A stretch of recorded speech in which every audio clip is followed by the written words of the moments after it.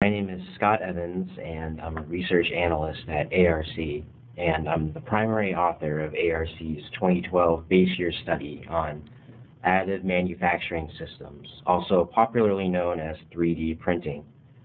This webcast will provide a brief overview of this study's content and its overall development process.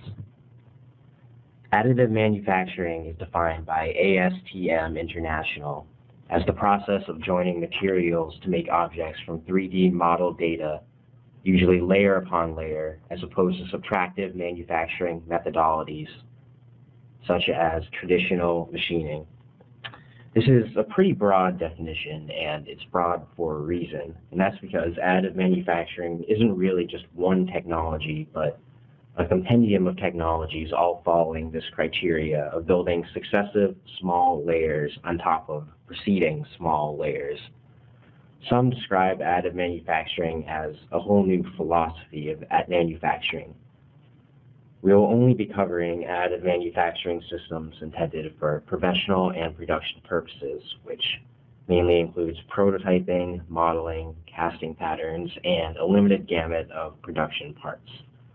ARC has forecasted the market based off of 7 process types defined by ASTM International, which are material extrusion, material jetting, binder jetting, sheet lamination, vat photopolymerization, powder bed fusion, and directed energy deposition.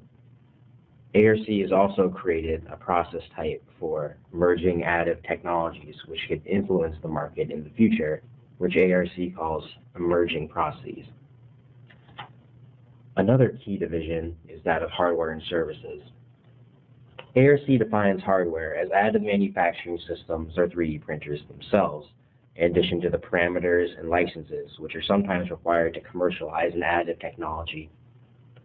Services are comprised of the consumable bill of materials for additive manufacturing, in addition to maintenance, training, leasing, and renting. Some hardware suppliers also have service bureau or custom part divisions, which ARC considers as part of services.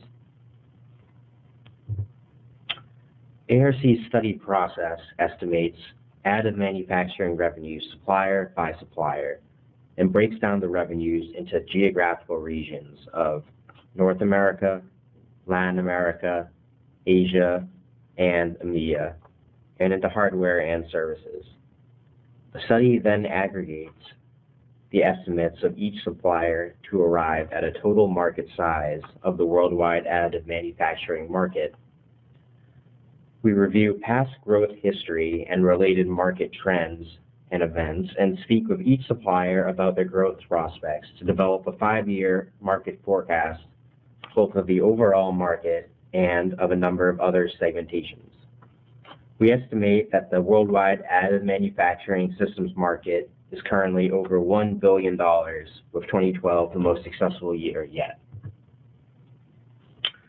There are a number of factors contributing to growth in additive manufacturing, and other factors we believe will inhibit growth, which are outlined above. And these factors are considered when we develop the forecast for the market. This information provides context for the numbers in our forecast.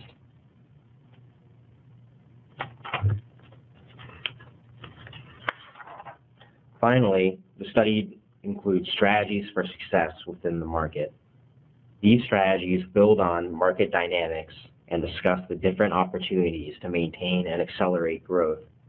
And we have tailored a set of strategies both for suppliers and for end users.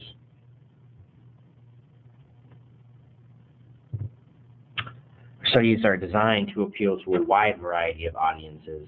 Suppliers in the market or entering the market are interested for business planning purposes.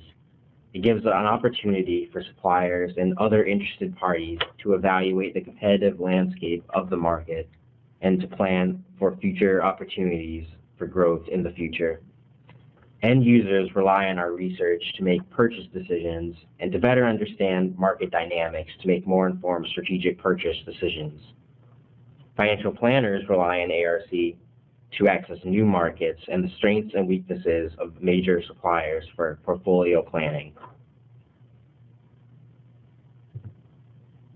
If you'd like more info, please go to www.arcweb.com, and here you can find information on the additive manufacturing study, as well as other ARC market studies.